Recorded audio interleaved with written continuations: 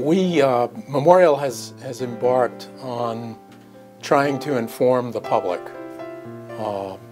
about what it is we're doing, how we're doing, and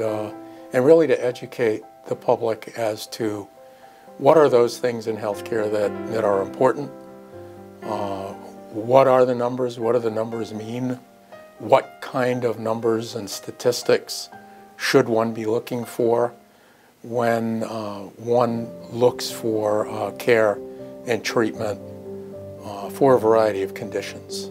in hospitals. Most of us would not buy a car or even a toaster without looking at Consumer Reports or some other nationally acceptable means of comparative data. That's absolutely, it's even more true in healthcare. I wouldn't want to go get a heart operation if I didn't know my doctor did enough of those procedures, had a good rating with those procedures, and had good survival rates,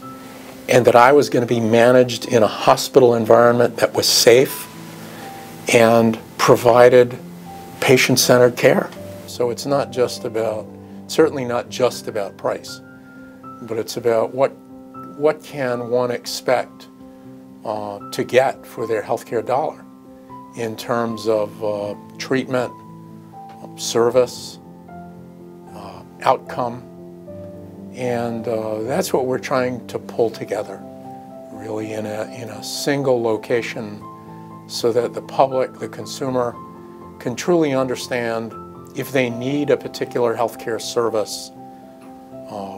what is that service that's going to be offered at Memorial,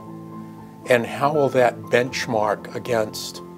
a national or a local standard.